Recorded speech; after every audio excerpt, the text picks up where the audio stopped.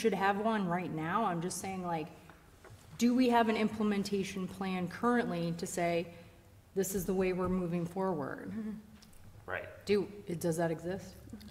But, you know, every town has different needs. So, I mean, I think it's hard to compare with one town because their needs could be completely different than ours. So then why? So that's why I'm saying, though, if it's a study, a company, a consultant that does this for a living, and they do it all over the place, they're not, I don't know. I mean, I dug out something from 2022, and it was funding requirement cost for 1 year.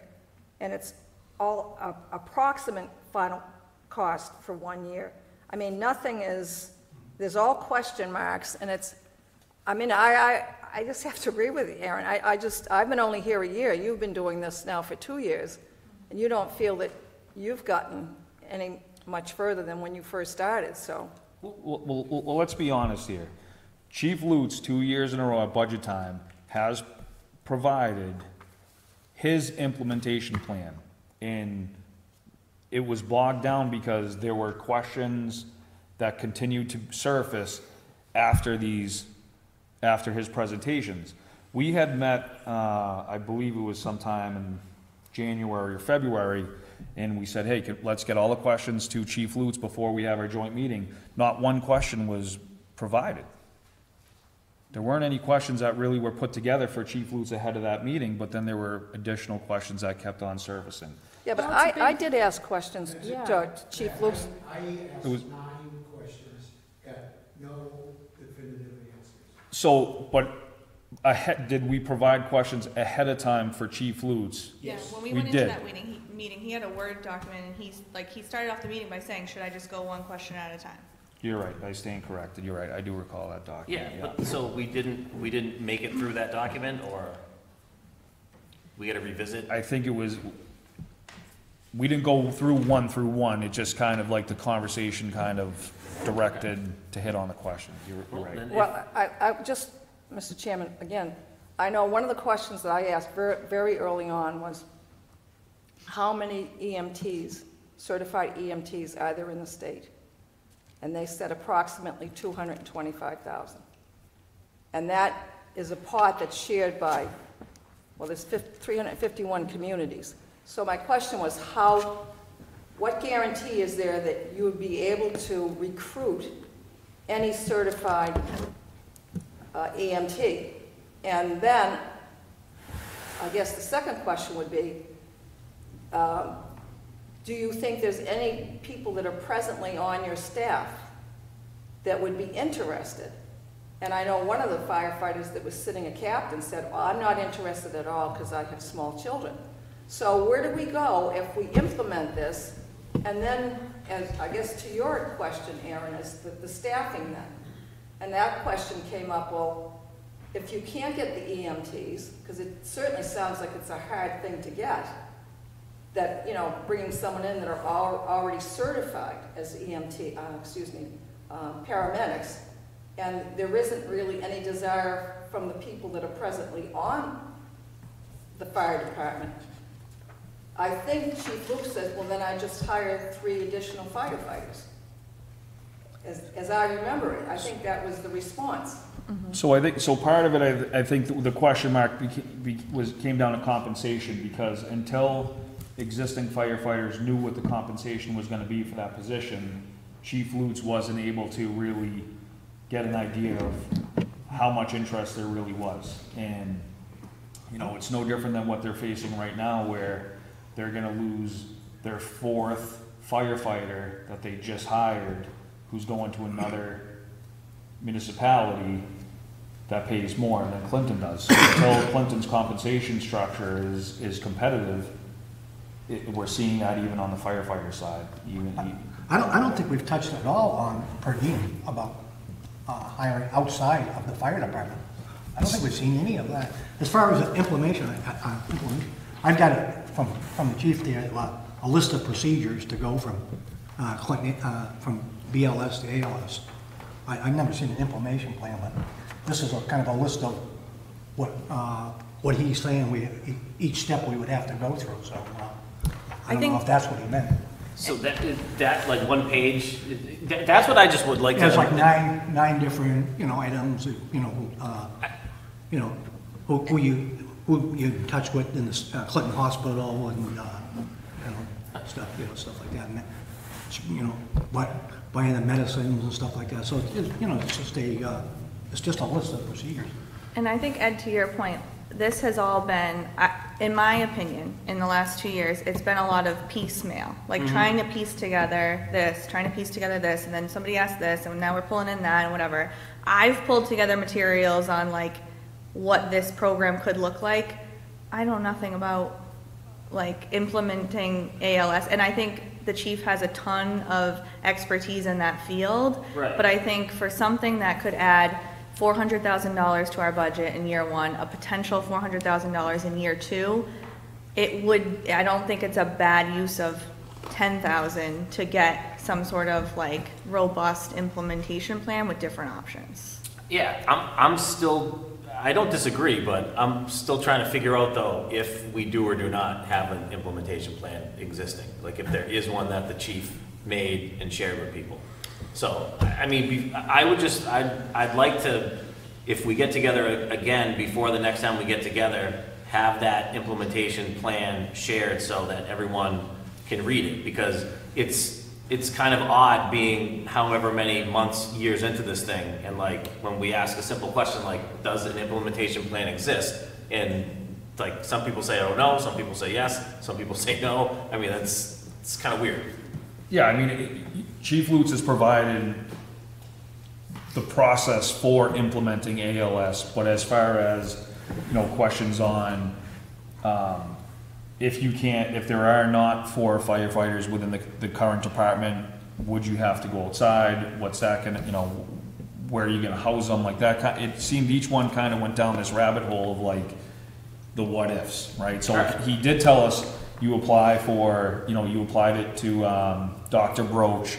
Once he signs off, then here's the process for the minutes, here's the process, he's given that A through Z, but the side questions of like, well, what if this happens? Those are the things that kind of seem to keep surfacing. So yeah, there is a risk no matter what.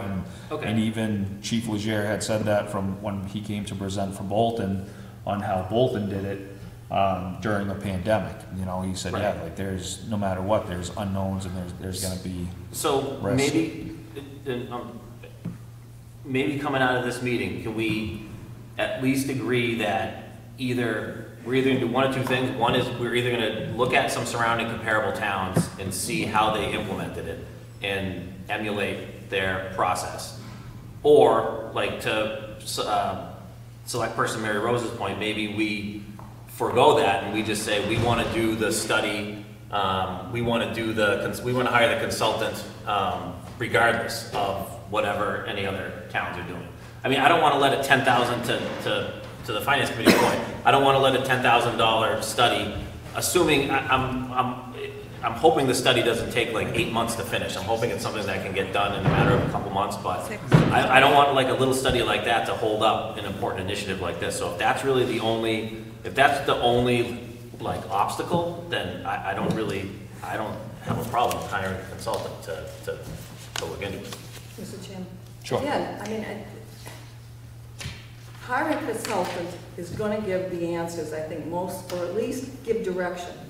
And you can't do anything anyways, from a financial standpoint, to be able to initiate this into the department, you have to go back to town meeting to appropriate the money for it. So it's not gonna delay anything, so it's just giving everybody more information. I think we've been discussing doing a special town meeting to budget it if we come to an agreement. Yeah, that's what I just said, so. Well, I know, but I'm saying, like, there would be a delay, because if we can have consensus early, we can have the special town meeting early. So it's not like we have to wait until the next regularly scheduled annual town meeting.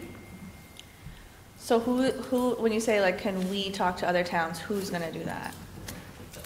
And I'll have to check the tape. I thought, I could have sworn at the last meeting, we were talking about doing this research. We agreed that the head of human resources was gonna contact some other towns and try to ask them about their Yeah, So that was when we were doing the contract, we were just getting rates of EMTs and paramedics. Okay. So we did do that in the contract. okay. I mean, anyone can do it. I mean, I don't think that necessarily has to be done by a consultant. I mean, Is Right, this but something we who's- could have, like, is this something that we could either have Michael do or Angela do? Or like just a preliminary reach out, like, is that not okay? I just Is don't that a know good use of why our time? we're not doing the consultant, that's all. I think we're looking for other ways, put other responsibilities on other people. What's, well, I don't know, I mean, does the If- finance if committee there's is an asking implement- us, I'm sorry. No, I was just saying, if there is an implementation plan that everyone speaks of, like, can we circulate it? If that's what we're looking for, So number one, what Michael has put together, or thus far, like what he's put together, are you saying? the chief? The chief, yeah. Yeah, So what he has, and then, like if, because I know there are a lot of like what ifs, like, Yeah. what if these people aren't interested? What if, you know, like, have we explored per diem? Have we, like, do we have all these options? Like, to me, that should be outlined in a plan. And I apologize if I have received it and I do not have it currently, but if that's what we're haven't had it. looking for and it exists, then what are we I doing? haven't seen it. well, Erin had you put together slides, right, that had Yeah. a That are rough. his like recommendation of how he would implement it. Yeah. But yes, to everybody's points here, I don't think that that has enough detail. So his just general, but I don't see the harm if Michael or Angela is able to reach out to a surrounding community and just say, do you happen to have an implementation plan that you had used? Would you be willing to share it, just to get an idea of what's out there? I mean, or Mr. Chair, or even just a conversation. If they don't have anything written, they can just like put us in touch with the right person and just like talk to them and get some questions answered. And I'm not against doing this study, but I would just be curious, if we are talking to these other towns, I would also ask that question. When you implemented ALS, did you hire an outside consultant to help with the implementation process? If we talk to 3 or 5 towns and all of them did it, then it's a no-brainer, let's do it. But if we talk to 3 or 5 towns and none of them did it, then maybe we should reconsider whether it's even necessary. That's all. Well, that's all I I'm think saying. if we're gonna do that, I think we should do towns that are at the same same size. population as Yeah. us, Sure. the same size as Forces. Some, not a Bolton or well, a Bolton, Berlin. Bolton didn't have a full-time staff, right? No, but So- I'm just saying, I think if you really want a true picture of what it would be, comparing it to our community, you need to go and do this Yeah. review with communities that are about the same size of a force and population and things of that nature. You got, Right. I just, you've got oh, sorry. Clinton, we'll use round numbers, 15,000 people and the least square miles of any of the area towns. Between the other 6 towns, you've got about 45 to 55,000 people. And they're all closer to hospitals than we are. This all has to be taken into that configuration.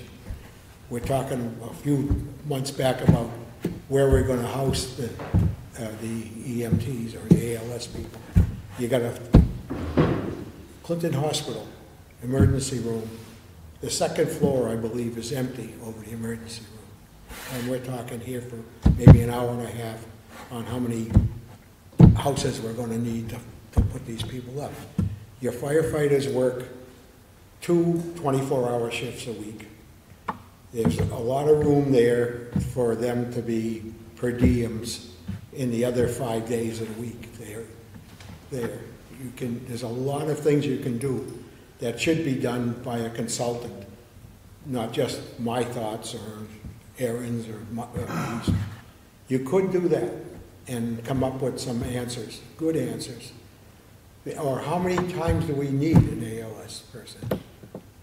Compare that to how many fires we go to, most of our stuff, if you're on Church Street during any given day, the biggest fire call is two fire trucks at the corporate house.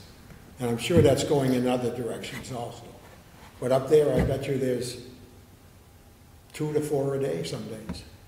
So we need all that stuff to go. And that's why you want a consultant.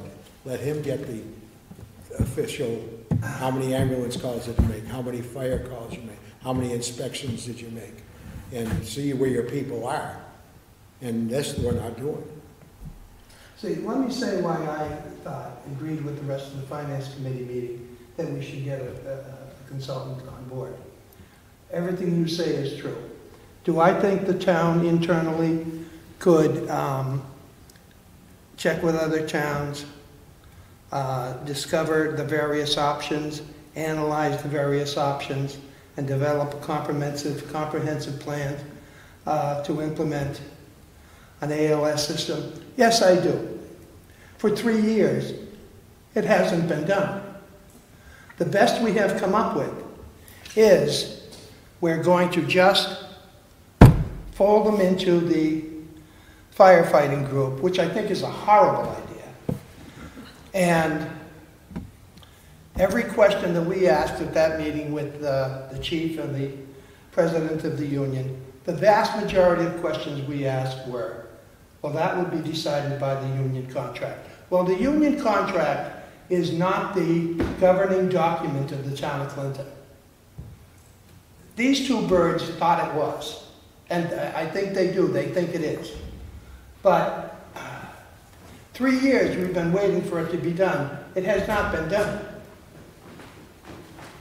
I mean, in all fairness. So we could say, oh, the town could do it.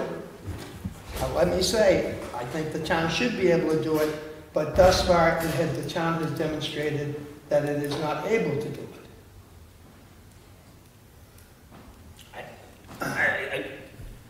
I can't say I agree or disagree because I haven't read whatever. There definitely is a disconnect between the fire department seems to believe that they have created an implementation plan, and the finance committee, if I'm understanding it correctly, it thinks it just is completely inadequate, which may be the case. I don't know. So if that's the case, though, I would still want to get eyes on the original implementation plan to like try to see where there are missing, sections of it that need to be that need additional information. So it's just weird because it's to say that like nothing's been done. I don't know if I'm not saying that that's wrong, but I'm not saying that it's right either because I don't know. Matt, you were involved in. Maybe it's not nothing's been done. It's we're stuck. We cannot move forward. We've had many discussions about this. We've had many meetings. We've been talking about it for years, well before I joined the board. Like, we have to put a plan forward. And if this consultant can help us, like, to Bob's point, like, analyze the situation, come up with some ideas, yes, the plan in which the chief has is fine, move forward with it. Or here are some concerns that we have, but like, we are stuck. We need to do something different than what we're doing now, which is why I'm for the consultant. Or we can just keep talking about it for another year. I think before, the reason why I would suggest looking out to a couple of the towns on implementation plans is I don't know that I'm ready to spend $25,000 on a study, and I'm just basing that upon the feasibility study. The cost of the feasibility study was around $20,000 to $25,000. That was done in 2020. Feasibility study for what? When the town of Clinton paid for a study when they paid for a study for the feasibility of ALS, or the need of ALS in Clinton, that study was about 20 to 25 grand from what I remember, because there was some money left over. So before we went and spent another 20 to 25 grand, that's why I figured if there, to the point that was made earlier, if there's an implementation program that. Do we have that feasibility study? Yeah. Yeah, that was like, it was like a 35-page PDF. Oh, I remember it, yeah. Matrix. But I think Yeah, at the end, it just said, yeah, you need it. ALS. You need it. Right, Yeah. exactly. Correct. I remember that, yeah. Right, so I think that study was approximately $20,000 to $25,000 from what I remember looking at that Warren article. So my suggestion was if we looked out to see if another town has an implementation program that they went through before we spend another $20,000 to $25,000 potentially on another study. I understand the feasibility study is not an implementation plan. I'm not suggesting that it is. I'm just thinking from a comparable cost. Yeah, but you'd be going out, you'd be putting together a document for bids anyway, so you really can't, you don't know if it's gonna be that much. Yeah. It could be a lot less. It could be, like Aaron said, it could be 10,000. You've got 3 years of Right. people doing those studies Right. since the last one, so you'll have some better idea of, like, that was what, Matrix, I think, that did Yeah. that. I would You just had say, them, like- I bet you if they came back with one and you asked them for the exact same verbiage, you'd get that plus, and that's, you've got 3 years of more information in all these places that are doing it.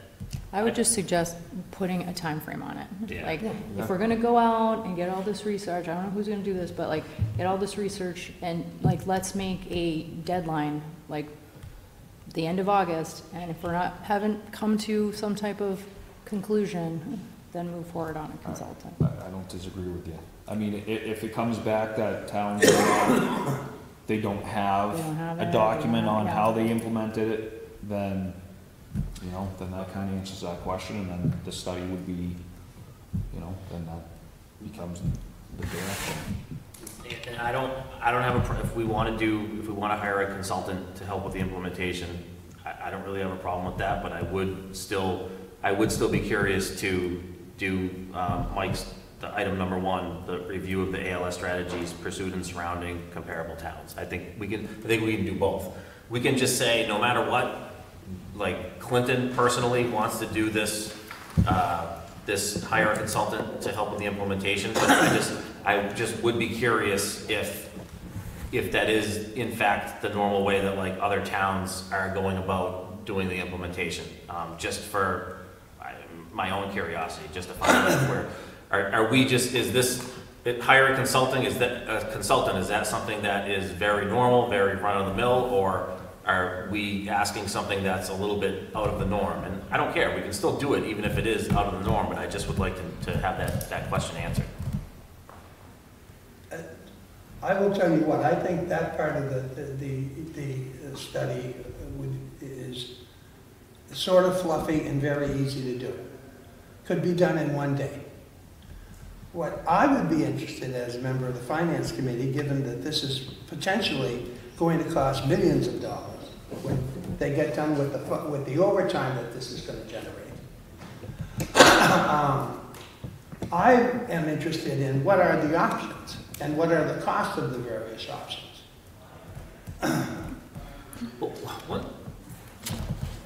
One interesting question though I have though is this, because it seems like the approach of this is just putting this directly on like the fire department to really push this forward, and I'm starting to like wonder, I was having a thought like this, I don't disagree with a lot of these questions and stuff, but I feel like maybe this should be more of a collaborative initiative where instead of all we're doing is just telling the fire department to answer X, Y, and Z, do this, do that, prove to me that this is gonna work.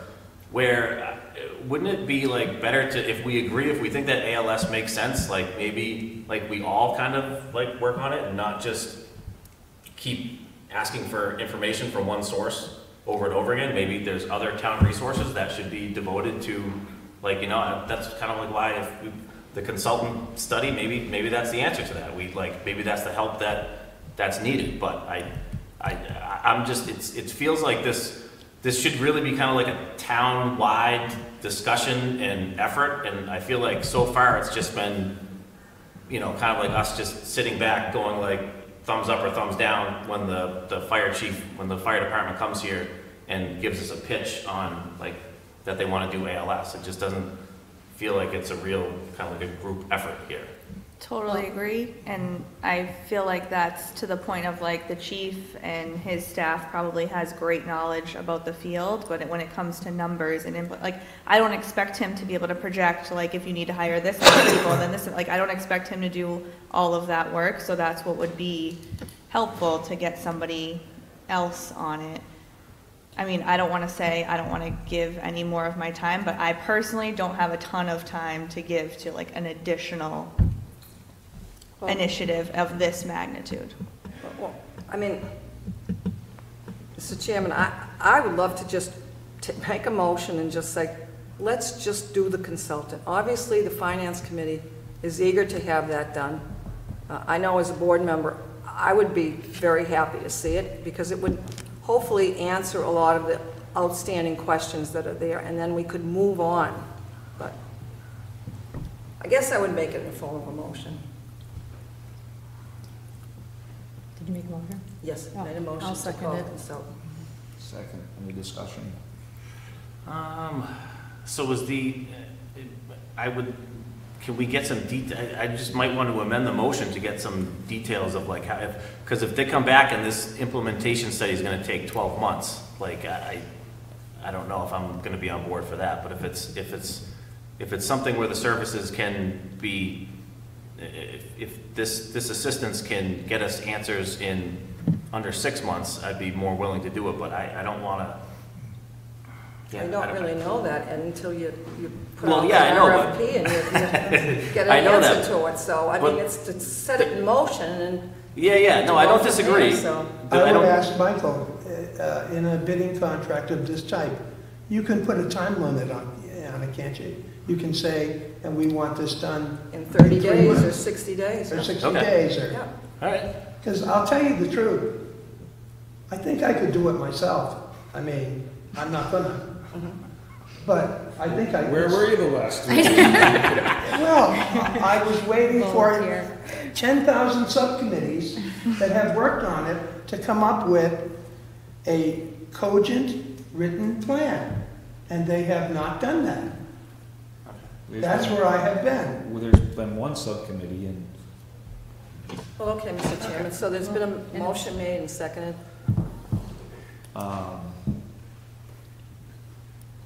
yeah, I mean, for a time frame, if I would be up for it if we could do 60 day, like if a 60-day turnaround or 90 days at tops, but I wouldn't want to see. Yeah, how about, what if I amend the motion to say that it's gonna be a term limit on it of 3 months? Would you guys be okay with that? 6 months? No, I wouldn't do 6. I would say 3. you figure by the end of September, it should be done by. 3 months isn't. Well, no, We you have to find gotta somebody. you gotta put the proposal together anyways, and then you have to advertise and Right. everything, so. So the 3 months doesn't That- I start. mean, you can't really say September, Matt, I because guess you we don't have know to- how long it's gonna take. No, to- but so right now, we're in the beginning of June, so that if it would then it would require the process to be expedited on our side, so we can go out to bid or for an RFP, and then in the ideal universe, it would, if you're going, Well, I mean, you just, put it out and say that, you would like to have this completed within 90 days. Yeah. I mean, that's all. I mean, Yeah. so is that your amendment to the? Yeah, that's my amendment to the motion. Looking for a second. yeah, so I mean, if it can go, if you can find someone for July 1st, yeah. So there's an amendment? There's a motion to amend it to a 90-day time period for the study. Once we have Once you award the once bid. we award it, correct. I'll second it. All right, any further discussion, all in favor? Aye, so Aye. that's amendment, and, any further discussion on the initial motion? None, all in favor? Aye. All right, Okay. so we got that one done. So does that, I think Aaron has a question. So would you, so now, will you all, so what Mike pulled together was a draft of what he would recommend go into the document that goes out, The so bid document, yeah. I thought that's why we were here today. okay. So he sent out the draft, I don't know if we want to discuss it in the next 13 minutes, or, That's what I was going off of. That was, yeah, because the number one was that's why I was asking the question and agreeing with it about the review of ALS strategies pursued in surrounding comparable towns. I was going off that list. So then, why not set a, so the normal select board meeting cycle would be the second, maybe, I don't know, when they would meet after. Right, the next meeting will be June 21st. So then maybe by that meeting, we can have a draft RFP for the board to review. But I would like to have any input on questions or topics that you want to discuss. I mean, I can put some together, but I don't want to be the only one making a decision. If there's, you know, Mr. Dukonski has a list in his document, but if there are other people have specific areas that they want to touch on, it would be nice to know. Yeah, so I would think that, obviously, you know, with the election coming up Monday, I would think that, like, bigger picture, you would have the fire department, FinCom, select board, be able to have input on that RFP for the 21st, and then that goes out, because if the fire department has anything they want to see in there, or Chief Lutz rather, or whoever the select board members are. Because we have the RFP document that did the feasibility study, so we just work off of that and change the scope of work and put that out, but we want to make sure the scope of work is inclusive of what people are looking for, you know, so I don't want to assume and come up with a couple of bullet points, and then if people are saying, well, you didn't touch any of the concerns we had. Okay, so if we want to have another meeting of select board, perhaps new select board, if there's a new member, fire and finance committee on the 21st, can we circulate like a draft? Can you create a draft with what Mike has in this email, circulate it and tell everyone to come ready to that meeting to finalize it? That sound good? Yes, it does. I know I'm not in charge, but. Yeah, that's good. No, it sounds fair. Okay. Can All we right. also float this through human resources too? Just to be sure there aren't any, like, again, things we may have not, you know, we're kind of saying, this has kind of been hodgepodge, like, we're just, once everyone has everything, maybe she can take a look at it and just, if there's anything that she wants to include too in terms of staffing, you know, Sure. just get her expertise to take a look in case we've overlooked something that we aren't aware of. Yep, absolutely. All right. I think that does it. All set. Sorry to be late, for some reason I had it in my head that it was 6:30 and I never even looked at my phone. If Where Sean it said You and- 6:00. you and me both. I would I would've been here at 7 too. I just, All right, All right, thank you. thank you so much. Thank you. Moving on to public comment, anybody here for public comment? There being none. Is there anybody here for the license hearing of Subway? Aaron, good job on last Monday there, putting. We'll move out of order. Getting all those things We'll- through on our. Oh, there we go, For the perfect town timing. budget. we need public, All right, next up, we have a hearing for 1175 Main Street. Shri Gianskrupa? Is that it? all right. Incorporated DBA Subway Restaurant. Welcome. So being that this is a hearing, we'll open up the hearing. You can introduce yourself. Good evening, my name is Arvind Patel, and I'm taking over Subway, and I'll do my best to serve the community. Thank you. Perfect. All right, so the hearing is, okay. No Sean. No Sean to guide you. With what? No, this is gonna be pretty easy, this should be an easy one, so, is there anyone here to speak in favor of the license? There being none, is there anyone Well, here? I would. I've known Andy for years, and he's always been a gentleman and ran a good business down on Sterling Street, so I would certainly be in favor of his request. So I was always under the impression there was a hearing, so you had the for, the against, and then the board. Is that not I don't the know. process? Well, I thought you asked for anybody against and Oh, for. I didn't know if there was anybody usually in the crowd. Sounds good. So, all right, so we have an endorsement. And, I mean, I love Subway. Anyone to speak against? anyone to speak against? There being none, that will close that portion of the hearing. Any questions from the board? There being none, What's the pleasure of the board?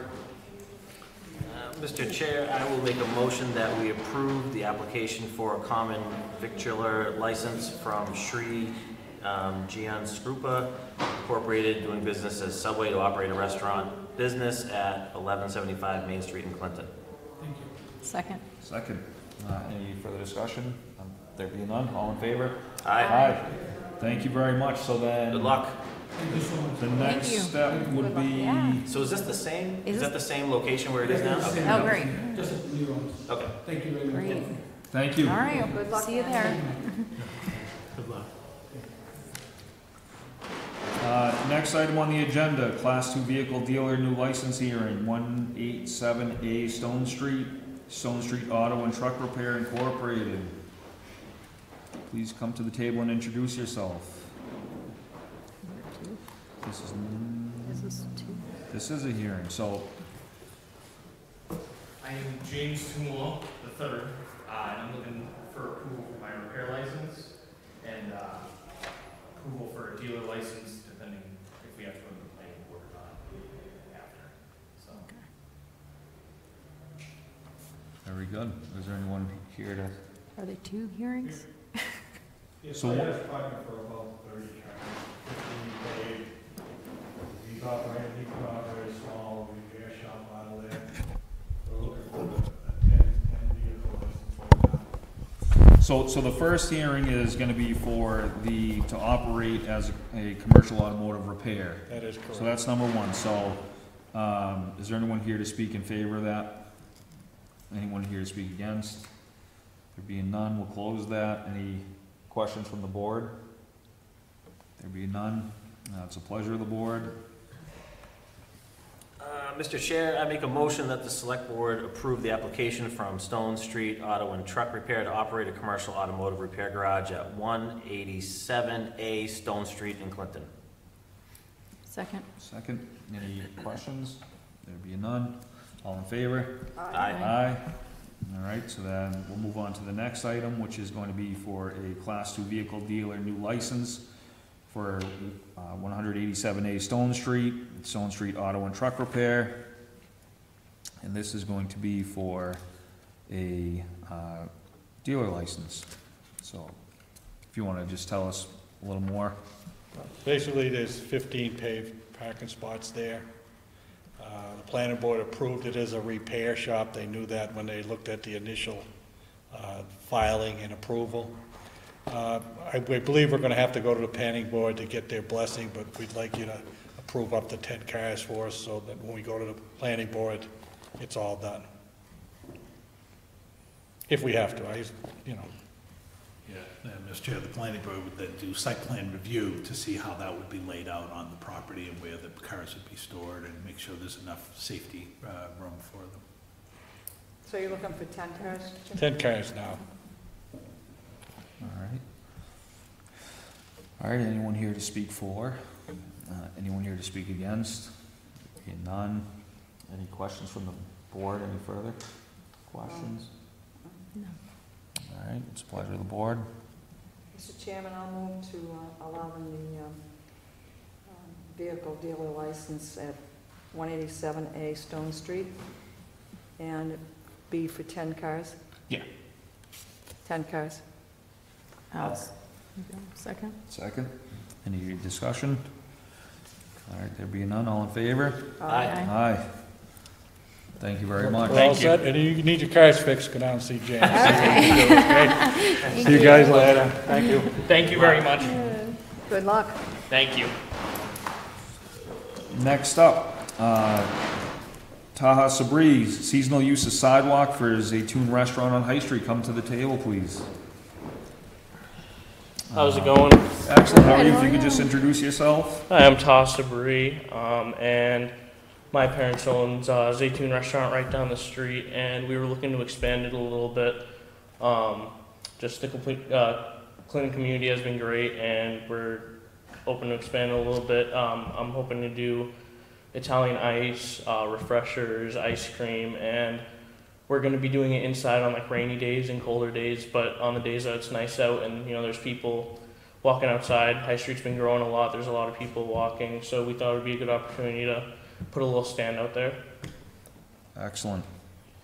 So what would be the process for that, Mr. Ward? Yeah, I think it would just require approval by the select board for use of this public way, public sidewalk.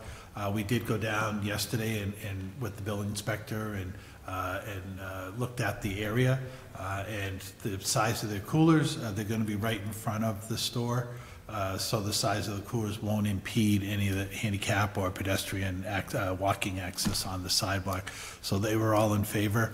And again, they're going to be mobile, that they can go in and out, and it's going to be seasonal, so it's really only for the summer.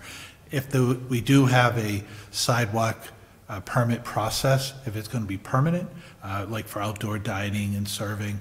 This is only going to be a summer seasonal cart that's going to be a mobile cart that can be moved in and out. So it really would require kind of like a mobile vendor okay by the Board of Selectmen. And then after the summer season, if he feels it's something that has been beneficial to the business and they want to do permanently, then we can go through that process for a license to do it by right after that. Very good. Mr. Chair, so can I just ask back, so what's the difference from Zaytoon's perspective between like seasonal versus permanent? Like, can he still, like anything that's on the menu inside, can servers bring that out to the tables that are outside under this application? Not under this, we're still allowing, restaurants were able to do that with the COVID rules. Okay. So, and where the Economic Development Office had, provided the tables and chairs and umbrellas down there to try to enhance that. Right. So they're able to do that currently, but now that the state and now the federal government has ended all the pandemic regulations, Mr. Duffy is going to be approaching all the businesses to go through that process. So we will be looking to clean that up for everyone. So currently, yes, he can do that with the regular restaurant menu, but we will then, if that is going to be a regular thing, we will be going through the board to try to clean that up, because there are others that are down there, you see all the chairs, and the only one that currently, correct me if I'm wrong, I think the only one that formally has approval, I think, is the Clinton Bar and Grill right now. So if the other restaurants want to do that, we're going to be coming to the board for that. So we'd be okay with them doing it for the summer as we're going through that process. But otherwise, it would be for this kind of a mobile vendor, okay that you're giving right now. Okay. Similar that we've done for, in the past, for like a hot dog vendor that would be on a corner or a sidewalk or a park or whatever, that they would need approval to use town property by the Board of Selectmen. So just curious, so is the intent just to have the food outside be from like an outside cart, or are you going to allow people to order from the menu inside? So I'm technically going to be very separate from the restaurant. Okay. That's already there. So I think like last summer we had a lot of the seats provided by the town, and a lot of people did want to get takeout, sit outside there. Sure. And we kind of want to take advantage of those seats again, but this time I have my own small menu, just like a couple flavors of ice cream, a couple flavors of Italian ice, and if they want to sit down, they can, but everything's in to-go cups, so if you want to go on the road, then, Okay, understood. Thank you. Any other questions? All right, what's the pleasure of the board? Mr. Chair, I make a motion that the Board of Selectmen approve permission from Zaytoon Restaurant for seasonal use of the sidewalk in front of their business on High Street to sell ice cream and other, what's the word, portable, or what's Seasonal items? Other seasonal. Their food? Food options, yeah. Well, I don't know. I know, right? If it's only ice cream, then someone Et cetera, comes back and says, ice cream, et cetera? Yeah, ice cream, et cetera, for the summer months. Thank you, Julie. Second. Any questions? All in favor? Aye. Aye. Good luck, thank you very Good luck. much. Thank you very much. I love Italian ice. This is exciting news. Thank you very much. Have a great day. You too, thank you. Next item, seasonal use, oh no, that's the wrong one. Police Chief Brian Coyne, federal law enforcement transfer. The police chief is requesting approval to transfer $7,500 from the federal law enforcement fund to the state law enforcement fund to be used for youth and community outreach programs. What's the pleasure of the board? Mr. Chair, I move that we approve the request to transfer $7,500 from the federal law enforcement fund to the state law enforcement fund to be used for youth and community outreach programs. Second. Any discussion? Just, Mr. Chair, I think the chief was, I think the letter was pretty comprehensive, and it's a small amount. I think he was going to come to explain it, but I think the board can take action, certainly on their own. So. He's probably still on his way back from Boston, if I had to guess. That's the airplane today. Just made this meeting 30 minutes shorter, but. Hopefully he pulls you over. All right, so, all in favor? Aye. The next item, the ARPA funding recommendations. So we had the Clinton Elementary School culvert cap repair, community and economic development, digital signage update, and business assistance program. And where did we leave off with the culvert repair? I think we were gonna reach out to Mr. McGowan and Mr. Farragut? Right, and I can give the board an update on that item. Mr. Chair did speak with Mr. Farragut and Mr. McGowan on this. I think Mr. Farragut had gotten funding town meeting to do some repairs to the parking lot. So he was focusing more on the pavement aspects of the lot. He feels that the culvert is more kind of like a public works type project. It's a 15-inch reinforced two-layer concrete pad that was poured over that culvert to try to take the weight to support any weight going over with buses or trucks or whatever. So I talked to Mr. McGowan. This was just kind of a number that was generated. The school was interested in maybe if there was funding to do something with the culvert, because it is kind of all beat up down there. So at $400,000 was just kind of a general number that was kind of put at it as a placeholder. So Chris McGowan was going out to get some pricing for it. So for tonight, they feel that there is a need for it, that it certainly is been disruptive in that parking lot there, but that they didn't have any new information to provide. Okay. So if it's a priority of the board and it's something that they feel is a good project, and if it's board priority, they said they would then firm up some numbers and come to a future meeting with that information. But I think I don't know. I can't imagine it's going to be easy for Mr. Farragut to look at repairing that parking lot with the shape, with the condition of the culvert itself. There definitely is a hazard down there with, like we talked about before, there's only so much the DPW can do to kind of patch that concrete, and I'd hate to see someone get hurt from it, and then I don't know how that's going to. Yeah, it's just unfortunate how some of the rebar is coming through. I mean, there's a theory that maybe the rebar was put a little bit too close to the surface. That it should be a little deeper and it's been 20 years, but still, I was hoping it would probably hold up a little better than that. No, I wonder if they would be able to, if they repaired the culvert, could they pave over that? Could they pave over it, or would that have to stay, the concrete have to stay exposed, or? Yeah, it's a good question. We could look into that. Yeah, as to why they left the concrete before. I don't think it would have been for access, because we have manholes to get access to it. So I don't think whether it's pavement or concrete, you're going to have to get jackhammer it up anyway. No matter what. So could that help seal it a little better? Maybe we can. I'll ask Mr. McGowan to look into that. And like I mentioned before with the community development block grant that Mr. Duffy was talking about with Ash Street, if any of that could be tied together. Chief Coyne, you're all set. Yeah, we already proved yours. That's all right. Sorry you had to come down. No. Hopefully you don't go back and watch it and hear what Mr. DeWalt was saying. So, all good stuff. Come on up. Okay, first of all, I must apologize. like Brian, I was under the impression the meeting was starting at 7. So. That's 3 of us, so. You're everybody. My fault. So I think we have 2 things to discuss. So, yeah, so can we just, put a bow on the culvert repair? Is there a way that we could maybe look at, I know you talked about the Ash Street, the community development block ramp there that was gonna do that over. Mr. Farrager had talked about maybe doing he got some funding to do some repairs to the parking lot Yep. down there. And then Mr. McGowan's gonna look at, some costs at repairing the cap.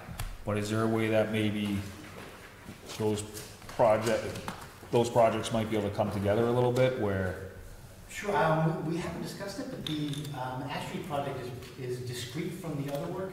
Correct. It only affects the culvert, and that we'll be putting in new drainage on Ash Street, and that'll record into the culvert, but down probably underneath the ball fields, where it passes through.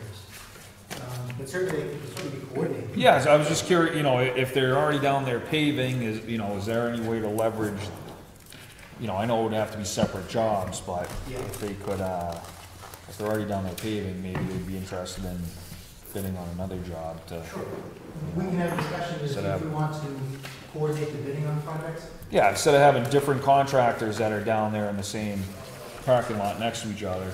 If that's feasible, only because with the DHCD money, the regulations that surround that may make it more impractical than practical, in spite of how practical it sounds. Sounds good. All right, so moving on to the digital signage update. Sure, so you have before you a design for a digital sign. You may recall that the request, I believe, was for $75,000 from ARPA funds to install some LED message boards at critical junctures in place to provide a forum for public announcements, public safety messages, all kinds of community announcements. We estimated that might provide for 2, maybe 3 signs. Rechecked the pricing that we received last year and forecasting from the cost of some of the things we had assembled last year, including the planters and some signage. I'm estimating that will probably cover 2. I'm estimating a project cost of $35,000 to $40,000 a piece, for 30 to 40 A piece. A piece. Did anyone happen to speak to the school department? Because I know. Yes, I Okay. spoke to Mr. Meyer today, and so we're proposing 2 locations, and one of them would be up at the middle and high school. His original signage thoughts were to put it at the elementary school. He may still do something like that, but putting one at the high school and the middle school would seem to be a good place, in that it's an area that's highly trafficked by residents of the town. It's one of the gateways into town. There's really only 2 ways into town from the south, 2 ways in from the north, 1 way in from the west, and 1 way in from the east. So if we were trying to intercept people, thinking about how we might employ those in locations that were safe and conspicuous, and a kind of good surrounding, we came down with really 2 locations proposed under one idea. One idea is that we put 2 signs of like you see described in this drawing. One in front of the fire station at the intersection of Church and Main. That's the most heavily trafficked road in town. It's a good location for a sign in that it's at a signalized intersection. It's also a very simple intersection. The other location would be at the middle school and high school. And the chief variable in cost in that installation would be where is the electricity, and how easily and how inexpensively can we attach a sign near the edge of the road to where the electricity is now. Fire station's a layup. There's a traffic box right there. We also looked at other locations, including at the end of Triangle Park. Made a determination. It's our opinion that's really just too hazardous location. Drivers are very indecisive in that location. I don't think we want to distract them.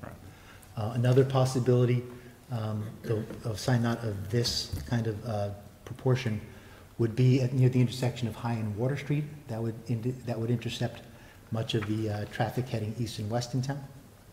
And then further north, there didn't seem to be a really good place. Most of the traffic ends up in town, but up by Hannaford's or something like that is a possibility, but that didn't seem all that attractive.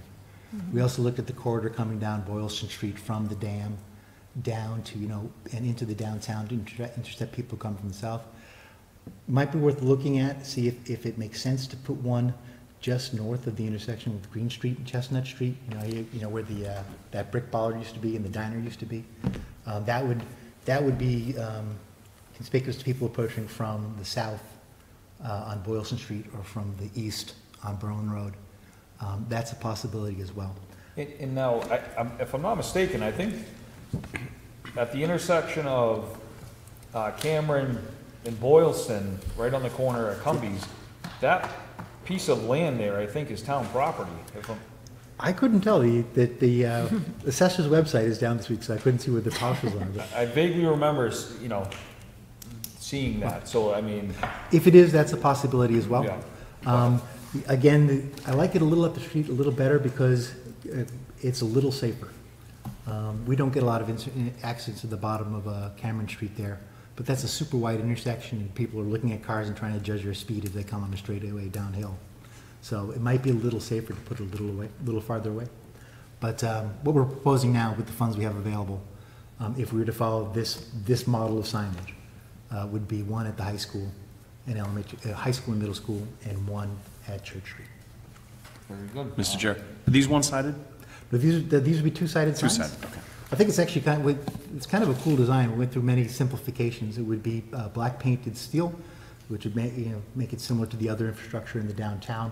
That headboard, it looks actually like a big headboard, would be illuminated. It would be a light box, laser cut letters with a screen behind them that's kind of a opalescent white or pearlescent white. And so that Clinton would always be out there. It's a message board, but it's also a branding opportunity. Yeah. And then what I'm proposing, this, I'm not saying we're wed to the words welcomes you, but below the digital and kinetic signage is something that's static, which is, I've got it designed as just Clinton green and gold, just saying we welcome you, with a panel that extends below, and if we have plantings below, it'll really pop those plantings against a colored field. And forgive my ignorance, can these be updated from here, or do you have to go on site? How do you change what the message is? It depends on the app, but Okay. most of them are remotely. Okay. Yeah, there's a little. Go remotely, no matter what, go remotely. Yeah. Thank you. Yeah. And if we wanted to explore multiple signboards, we would do something far simpler, maybe not one of these LED displays, but something more of an older generation, like say the ones that are at Walgreens or something like that, which would be less expensive, and we could put them in other places. I think I like the idea of what you have here. I think it's modern, but it's sleek, it's definitely. I like it. It's of a piece. I mean, the real attraction is going to be what's on the sign, Yeah. the information. But this is a good. I think it's an attractive framework for the information. Is that LED color display, is that like television effect, Yeah, or are you stuck on just red lettering similar to like Parks and Rec has? It could be television-like. I mean, we haven't looked into this, but most of them are. I mean, the LEDs can do anything. The diodes can transmit any data. That said, you want it to be static because your primary reader is somebody who's driving a car. So you don't want to be distracting them, so to speak. But it gives us the opportunity to. Sometimes the red and black ones are hard to read too. Yeah. And listen, if they're not looking at a 38 by 75 color display, they're looking at their phone anyway. So might as well. Mr. Chair, I just had one question for Phil. Does the same company that installs the sign, are they the ones that be contacted if we need maintenance or repair done on the sign? I don't know. Okay. But I certainly could find that out. Yeah, I would imagine it would be, but it'd just be good to know ahead of time in case we ever had a problem with it. Know exactly what to call. No, in fact, we probably should count on baking that into the cost. Sure. Yep. What's the pleasure of the board? Oh, sorry, sorry, we need to approve, we've already approved funding, or we haven't approved? We have not, we just put them on the. We have a number? Sorry, is it 80? I don't, but this is, I think we wanted an update tonight. If this kind of meets with your approval, this idea of two signs that look like this, we can flesh it out and get a bona fide proposal and bring that back to you. That sounds great. Okay. Yes. Yeah, I mean, I'm up there. So. Yeah, I mean, well, similar to what we did to the radios, right? Didn't we approve up to with flexibility. Mr. Chair, I move that we approve an estimate of, that we allocate $80,000 to a digital signage program contingent on estimates that the Community Economic Development Director will acquire. Second. Any discussion? There being none, all in favor? Aye. Excuse me. Okay. All right, and then the next one is the Business Assistance Program. Sure, we've been asked for an update on this, and in the initial subcommittee recommendation to the Board of Selectmen, there was a request for $150,000 for business assistance. Since that subcommittee release of information, been approached by the Chamber of Commerce and by Selectman DeVault to explore the possibility of expanding either that program that was described to me, by me to you, I think, back in March, or to expand available funding for that. So after discussion with business people, put into a focus group by the Chamber, with the Chamber and other people, before you are a proposal for business assistance that is in 2 separate programs. And I've prepared a little cheat sheet for you that kind of summarizes each program and what the differences are. The first program that was contemplated was what we call the Growth and Recovery Program. And this was an attempt to specifically address what the Department of Treasury calls affected industries. Those are businesses in travel, tourism, and hospitality. The federal guidance recognizes that certain businesses were particularly impacted by COVID. And so it allows for a greater use of funds to support recovery in those industries. And in the Growth and Recovery Program, it is proposed that we would make funding available to businesses that want to alter or expand their premises coming out of COVID.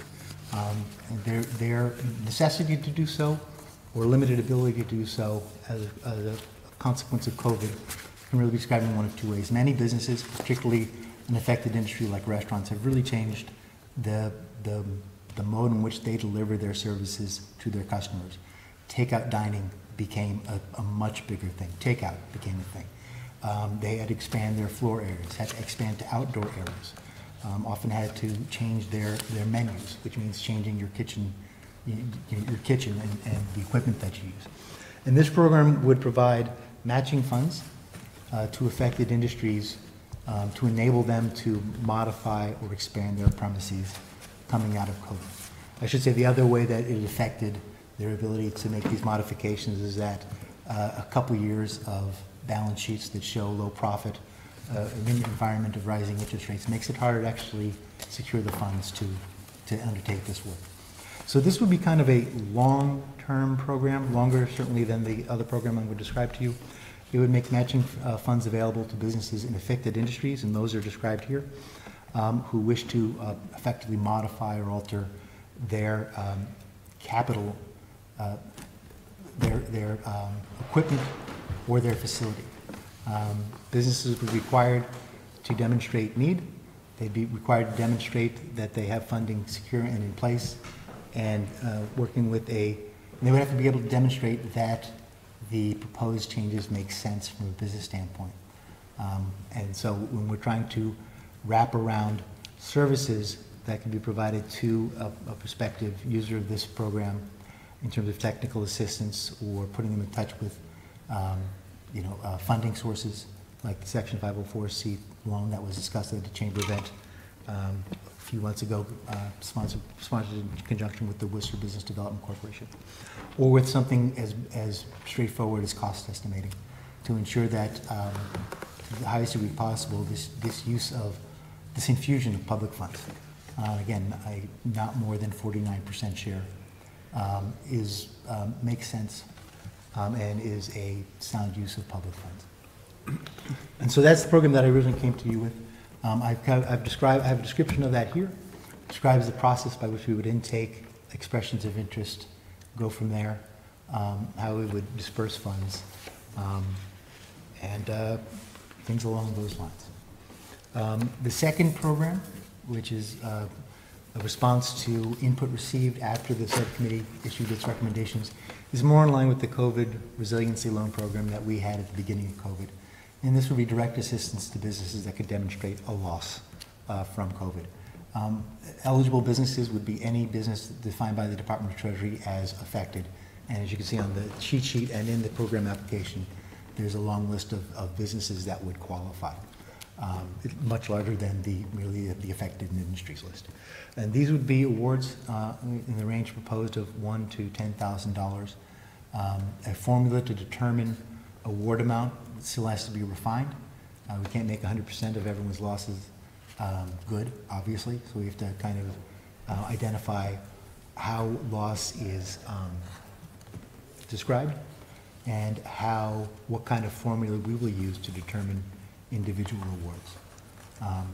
But in short, it's very much modeled on, very much similar to what we did back in 2020 when all of this started. The idea is, one idea has been discussed, is kind of a two-tier loan program. One, there's a very small loan program available. It's maybe in the amount of $1,000 for businesses that maybe didn't save all their receipts from their cleaning supplies and plastic guards or whatever else they had to do during COVID.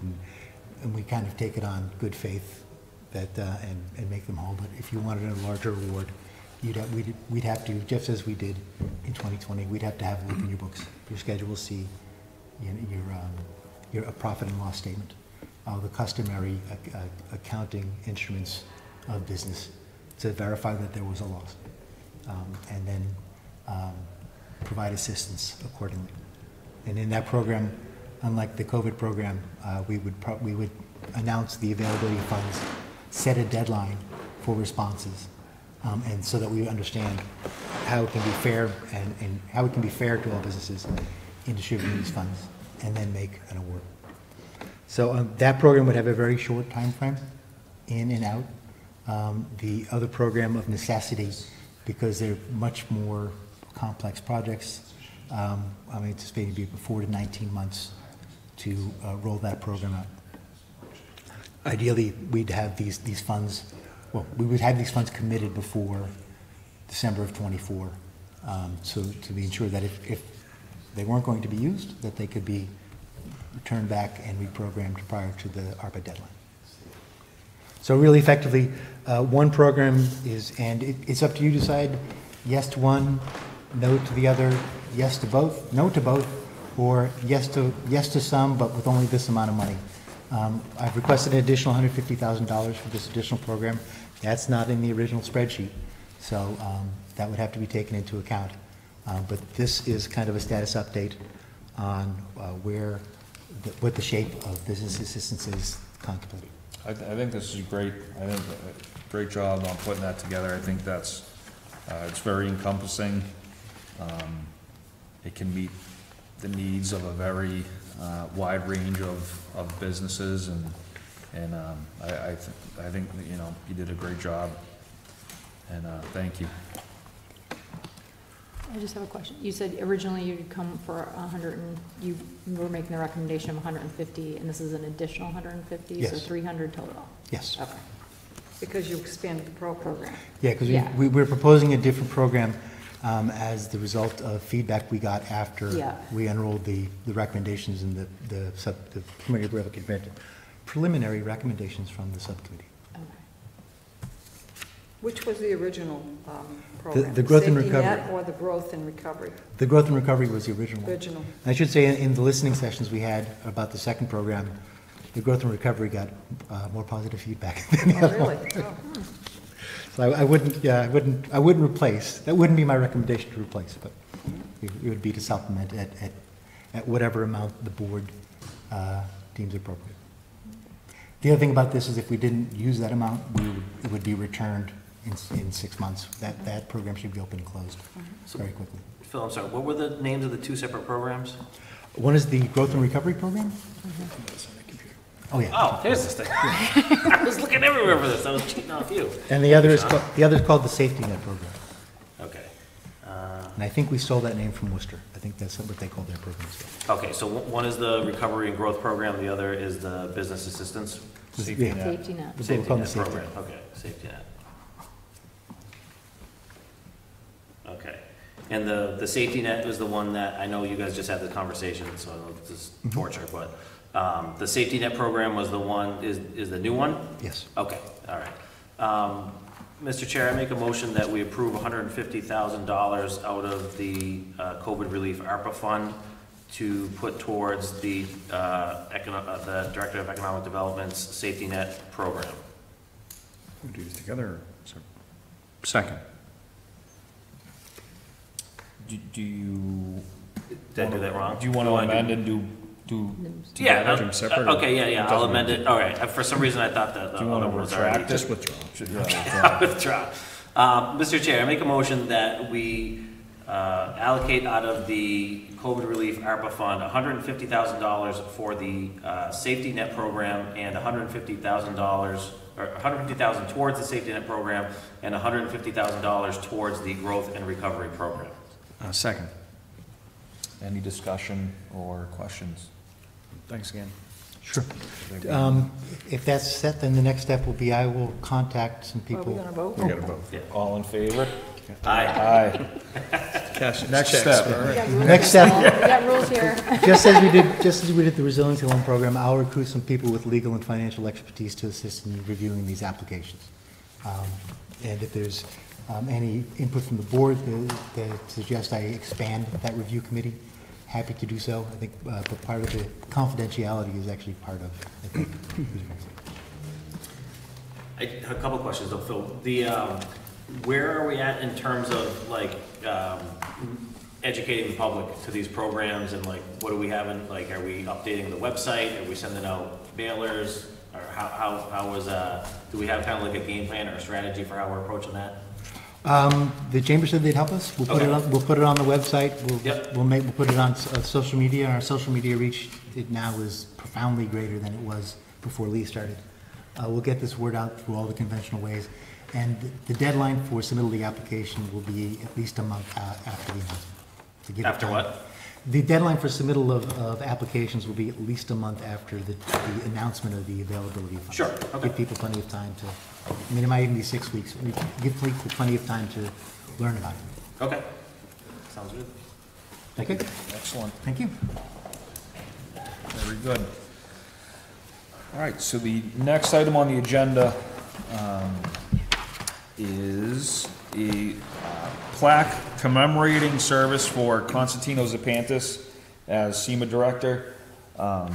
Zapantis had served as a longtime director for SEMA, and over the last year, we had modified the structure of the SEMA management, and it is now a shared position by the Chief of Police, Brian Coyne, and the Chief of the Fire Department, Michael Lutz.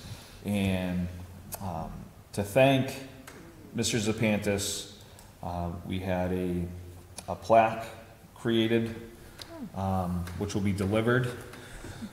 So it reads, Constantino P. Zapantis, in appreciation for your many years of dedicated public service assisting the citizens of the town of Clinton, Massachusetts. Director, Clinton Emergency Management Agency, 2007 to 2021. As both Chief Coyne and Chief Lutz had shared with the board when they were here presenting, was just how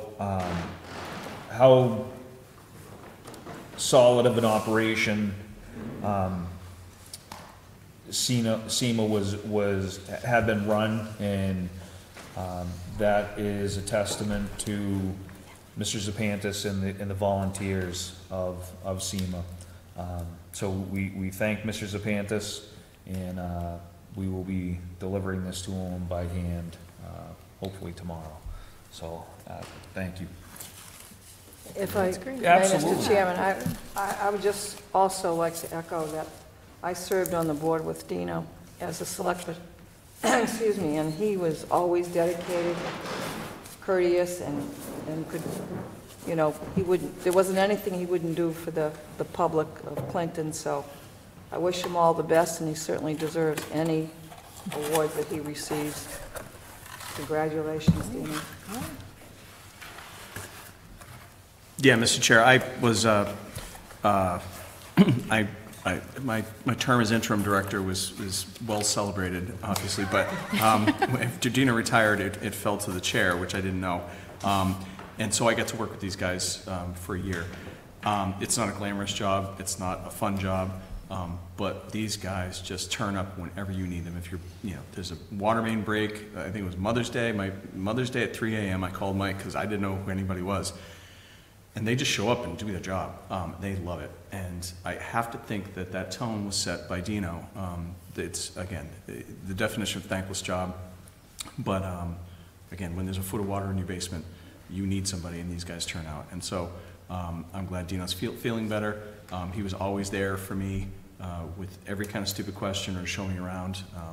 And I really appreciate the council and the standard he set. And again, we're very lucky to have those guys and to have him set that tone and standard for so many years. Congratulations. Here, stole it. Very good, thank you. Administrative business, we have a one-day wine and malt license, Cruisin' Clinton, on July 20th, 2003 on Church Street. What's the pleasure of the board? Mr. Chair, I move that we approve, language here, one-day beer and wine license for Cruisin' Clinton for the Clinton Historical Society to be held on July 20th, 2023. Second. Any discussion? Yeah, so like they drink like is it like a van that goes around town and you like drink in the van? Or I think it's a car show. Oh, it's a car show. I think so. Oh, okay, all right. This is what Mr. Ngano was This is here what he was here, okay, all right. to shut down Church Street. I was just getting ready to go sign up for this thing because it looked like a lot of fun. I'll still come to this one too, but You're not on your own time. My car might be deemed a classic soon. 2012 Mazda 5. All right, all in favor? Aye. Aye. And next, we have a one-day beer and wine license for summer concert series. The Parks and Recreation Department is seeking to include June 13th, 2023 to their one-day beer and wine license approval to use Sterling Street Brewery during the summer concert series in Central Park. So this is for the whole summer? This is Just we already approved it. We're just adding one day. For next week. Thank you. Yeah. Add on to what they had already asked for. Great. Mr. Chair, I move that we approve a one-day beer and wine license for the summer concert series for June 13th, 2023. I'll second. Any questions? All in favor? Aye. Aye. Very good. Under old and new business, reserve fund transfer. So there had been, let's see, so a transfer from the reserve fund would be needed for the select board to fund a consultant to develop an implementation plan if agreed upon with the finance committee, which we agreed on today. Yes, I think we could table that, Mr. Chair, Table. since the discussion tonight would be at the next meeting, kind of bringing back the scope of services. And so once we know what that is and get a better idea of an estimate, then we can ask for the transfer. If it's, if we're not going to be signing a contract until July 1, then we can just get a transfer out of the new year money. So either way, Okay. it's just if we thought we were going to go forward tonight, that we could get the transfer so we could have the contract in place by June 30th. But either way, the money is there now, or the money is there for July 1. So. Excellent. All right, we'll table that. Moving on to transfer of duties for tree warden. I did have a chance to communicate with Mr. McGowan about any reservations or concerns he had if we were to transfer the tree warden responsibilities from the Department of Public Works to the Facilities and Grounds Department. And Mr. McGowan said he did not. I think transferring this position to Mr. Farragher makes sense because it streamlines the process. Right now, it's his budget that is responsible for any tree work done in town. So now if there's any concerns that any citizens have in town, they would be contacting him. He would go out, do the assessment, and then make a determination as to where that falls on the list, instead of having essentially two departments involved in the process. I would. So, there's a question. Go ahead, that's. Yeah, so this is adding to the scope of his job responsibilities and removing them from the DPW superintendent? Essentially, yes, yeah. Okay. Should that be reviewed by Human Resources? I would think, I mean, right now, if he's doing extra work. well, I mean, right now, he oversees the tree department as it is. So if someone contacts the tree warden to make a determination as to whether the tree needs to come down, I mean, essentially Brian is making, Chris will go out and look at it, speaks with Brian, and then Brian will bring out an arborist who will come out to determine whether it needs to be trimmed or removed. So, I don't think it's necessarily a total change in job responsibility or adding the responsibility, it just streamlines the responsibility.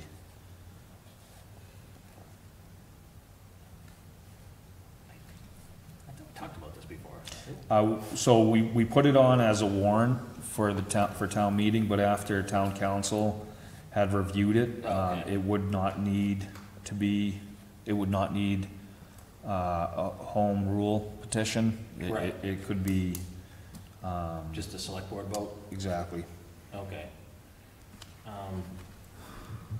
So you're looking, or entertaining a motion for that now? Yeah, I mean, I didn't, unless anyone has any reason to be against it, I thought the last time we discussed it, I didn't really hear a lot of concerns or reservations about it, so.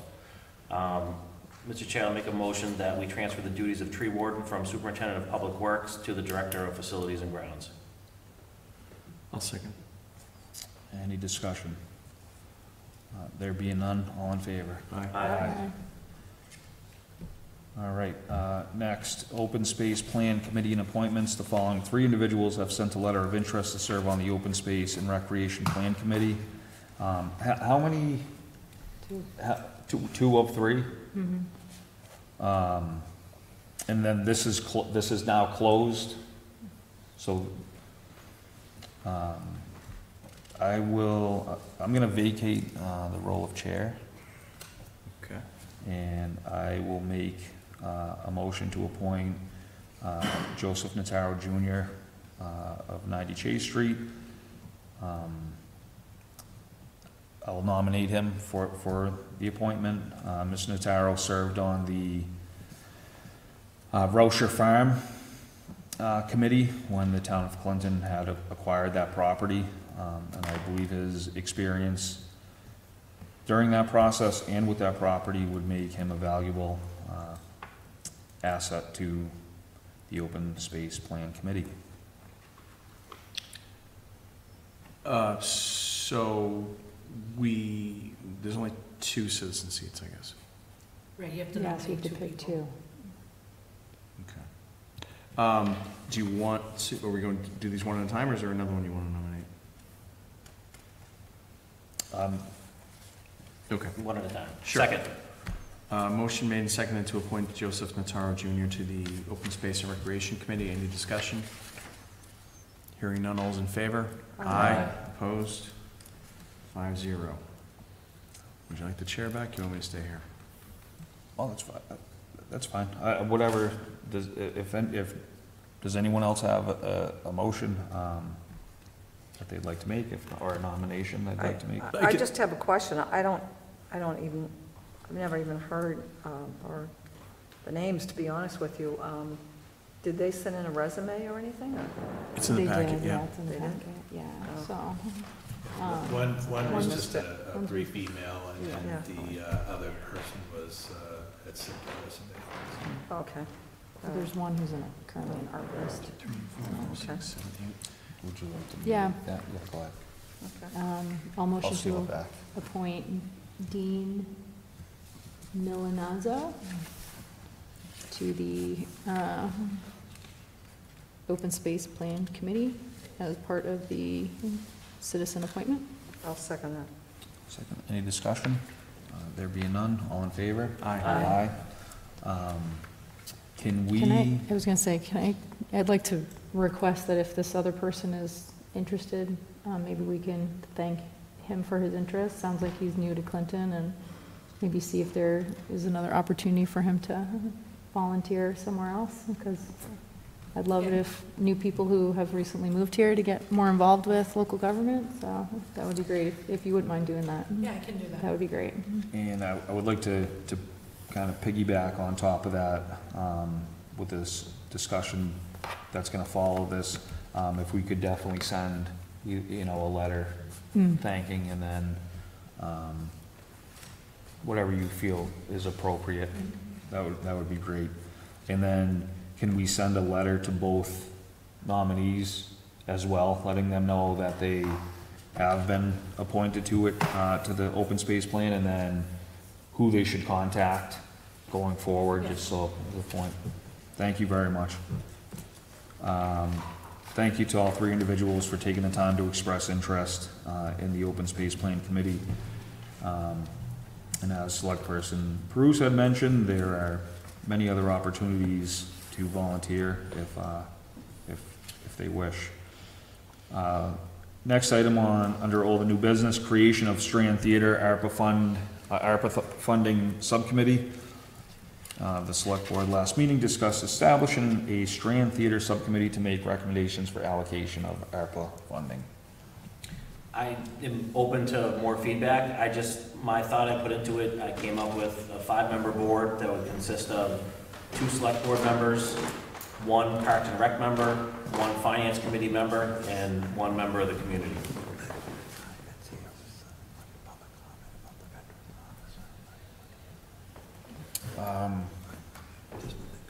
Yeah. Go ahead. You want me to repeat it? Five-member board. It was a 5-member board, 2 Select Board members, 1 member from Parks and Rec, 1 member from the Finance Committee, and 1 community member. And that's just a proposed suggestion, open to feedback or change or different ideas.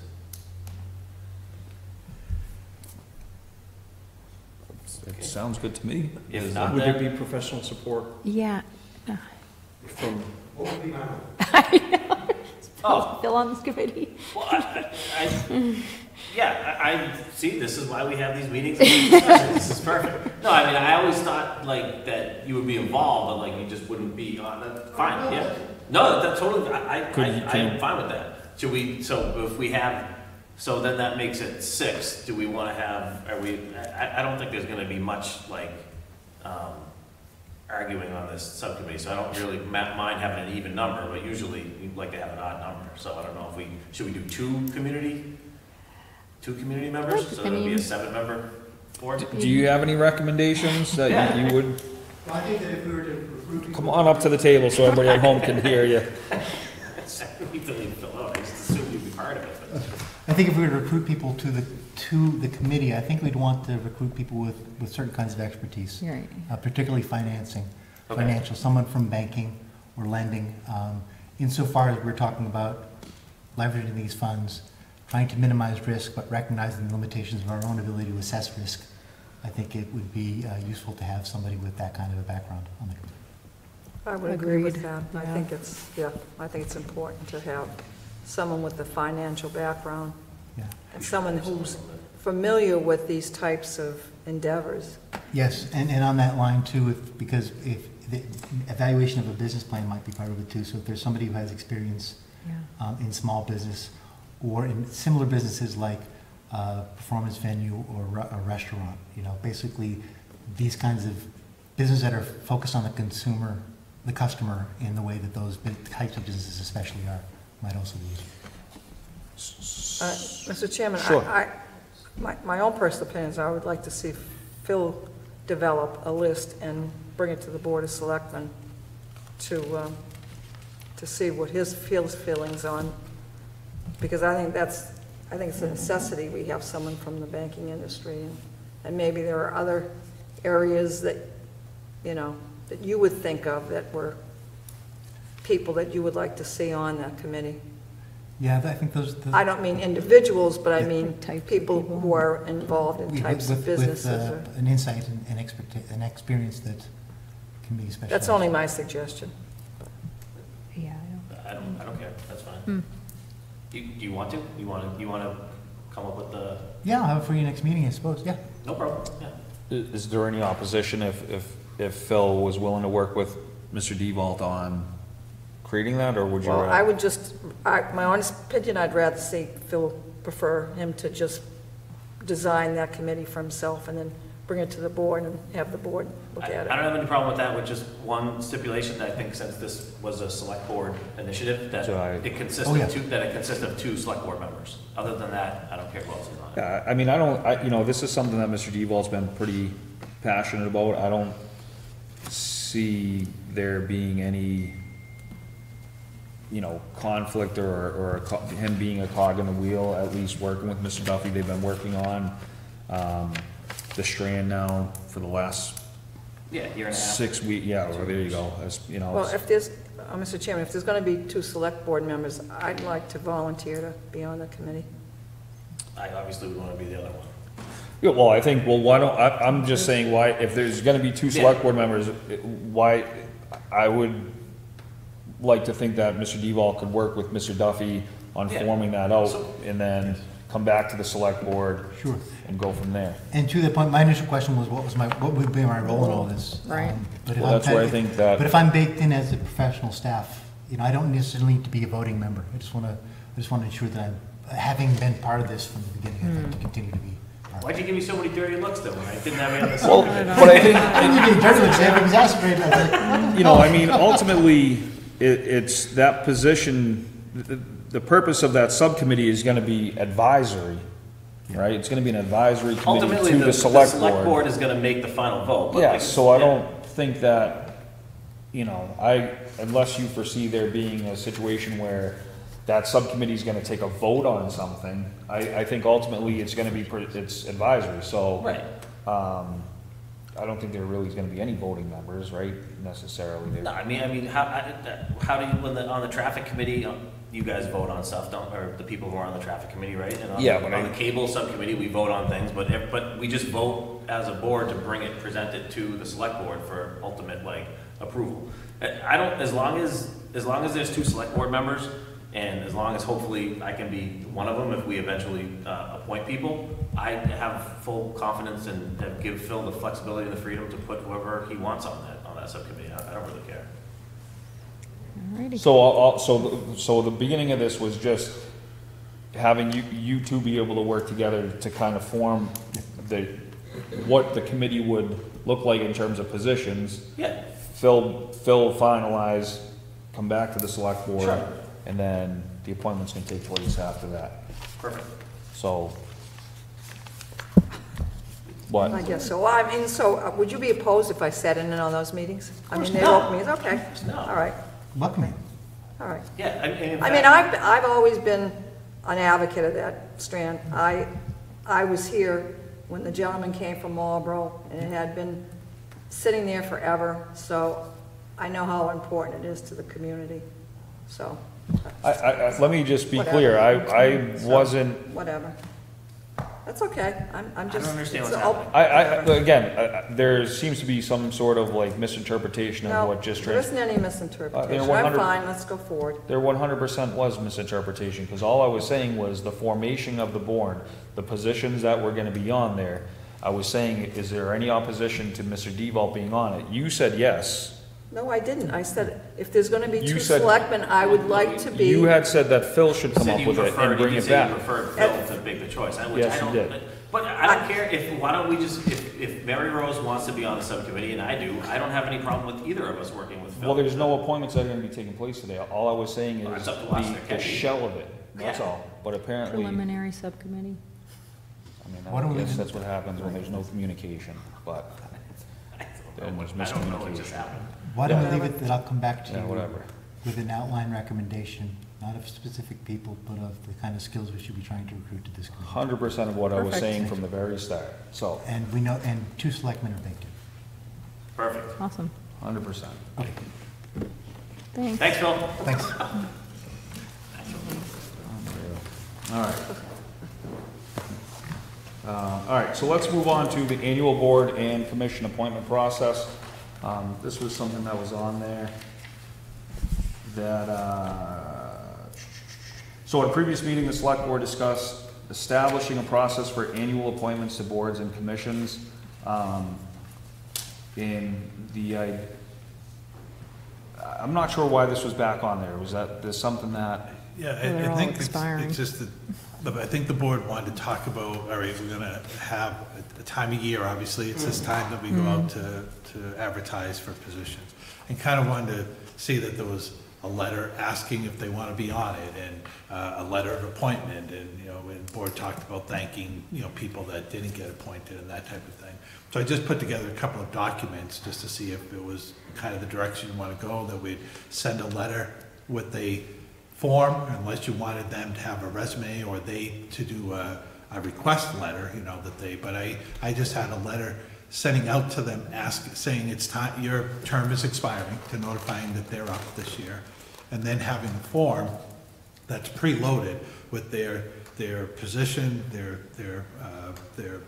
term, and then they either say yes or no, I want to stay on, and then sign it and send it back to us.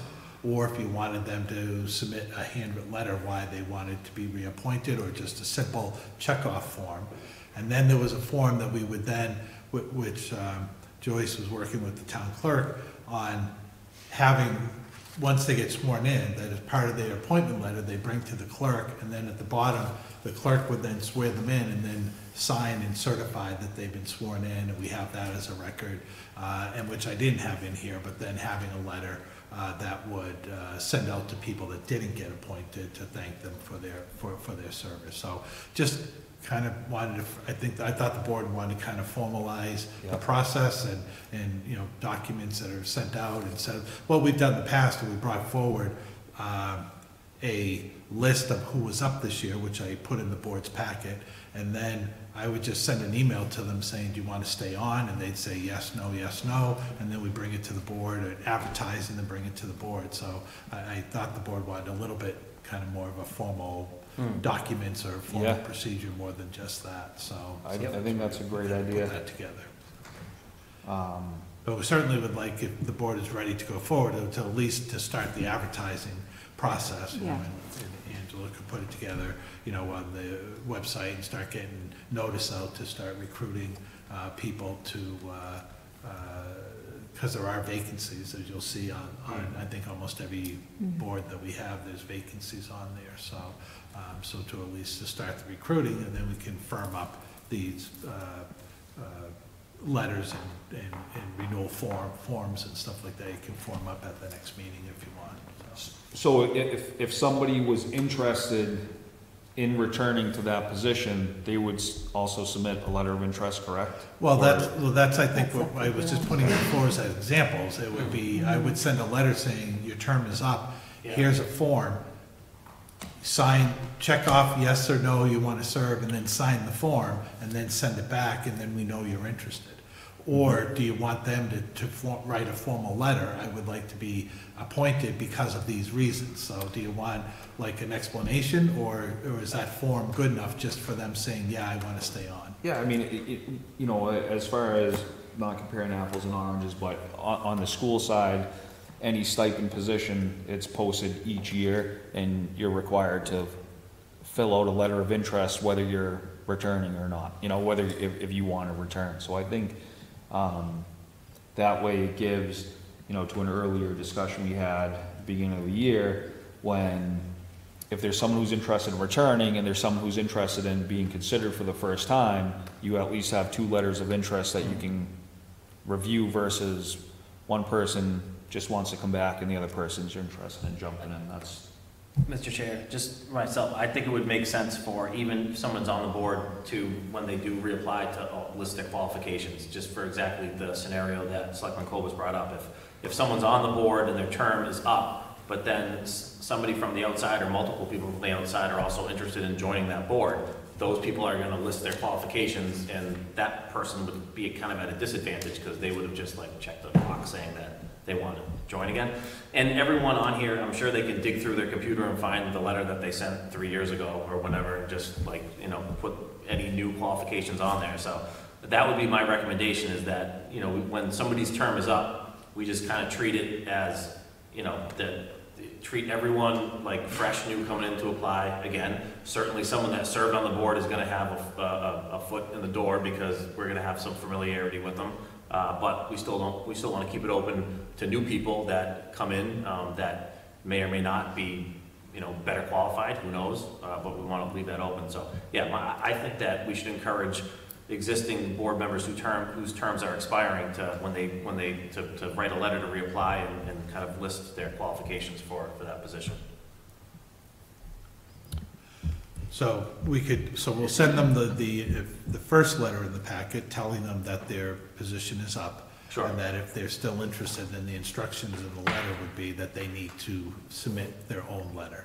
So I was gonna include just that simple form where they check off yes and sign, but if you want more than that, then I'll just put in the initial letter saying, please then submit a letter of renewal, stating your qualifications and reasons for wanting to remain on that board. Yeah, unless is the form gonna be electronic or hard copy, just paper? Well, I was gonna do, it's an Excel form, so it would be electronic, we could. So, I mean, you could just. But it doesn't ask them to list any background. It's just saying, here's your name, address, make sure everything, verify the information. Sure. Check yes or no if you want to stay on, and Yep. sign and date it. That's all. Okay. That's all the form did. But if you want more information than that, then we would need to modify that. So. Yeah, I mean, I was just thinking we could still use the form, just have a block at the bottom of it for people to write a quick, because none of these letters are very long. They're like 3 or 4, 5 sentences. They're not a lot. You could just leave a comment section at the bottom for the person to just electronically write in there, save them the hassle of doing the whole letter thing. They can get it all done in one form, however they put that data in there. Yeah, however they want to do it. As long as they're sending something in by the time. So either way, I'd be fine with.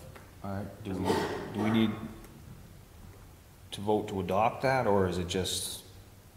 Yeah, if you could, that would Okay. be helpful, just so we know that we're, following the Sure. procedure. that you want. Mr. Chair, I make a motion that we authorize the town administrator to reach out to current appointed board members, informing them that their terms are up, and requesting information from them, qualification information if they wish to renew their term. Second. Any discussion? There being none, all in favor? Aye. All right, next item is the town administrator goals review. Yeah, if I could, Mr. Chair, I know, this past month there's been a lot going on. What I would just pass out the next, we've been doing kind of just a goal review, and the next one was economic development. And I know I had some things that the Economic Development Office was doing, but I hadn't recently circled back with Mr. Duffy to go over this. So it's just kind of a quick draft, and there's a lot there because this is a bigger item. Instead of one page I've been handing out, it's 5 pages. So I know it's a lot just to give to the board right now, so I'd be willing to see if the board wanted to review, and we could go over that, and then the next one, go 3 and 4 at the next meeting, if that's something that you want to do, or if you wanted to go through this one tonight. I think it would, it's just myself, maybe just give us the time in between meetings to digest this, and then at the next meeting, we can go through 3 and 4. Okay. Yeah, I mean, ultimately, the formal evaluation would take place after June 30th. Yep.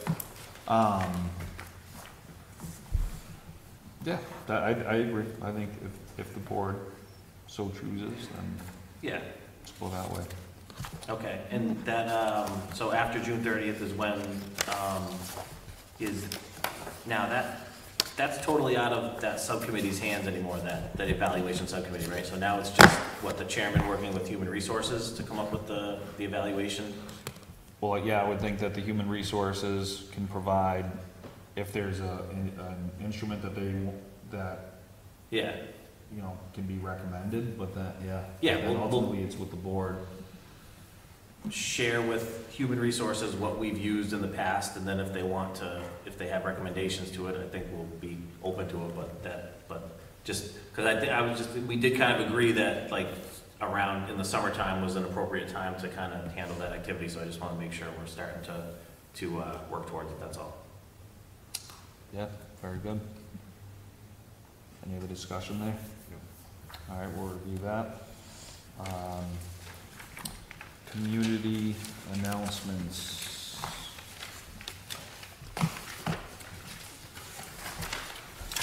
Community, all right, so,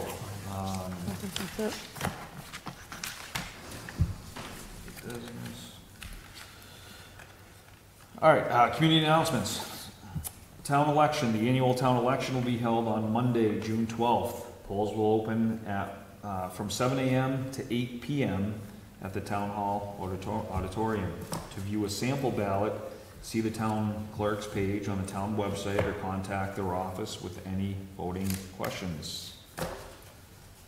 Library laps on Tuesdays. Join the library staff for a stroll, a power walk lap, or a book talk lap. All are welcome. Meet at the library at 5:30 p.m. and do a few circuits around the park together or in small groups. When you are done, you can stay at Central Park and enjoy a summer concert. The program meets all summer except July 4th. Nice. Very good. Any other announcements?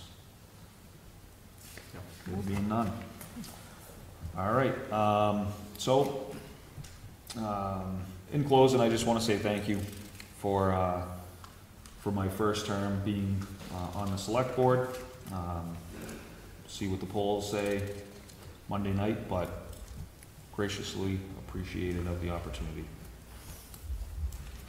And the next meeting would be Wednesday, June 21st. 2023. Thank you very much. I'll accept the motion to adjourn. Motion to adjourn. Second. All in favor? Aye. Thank you.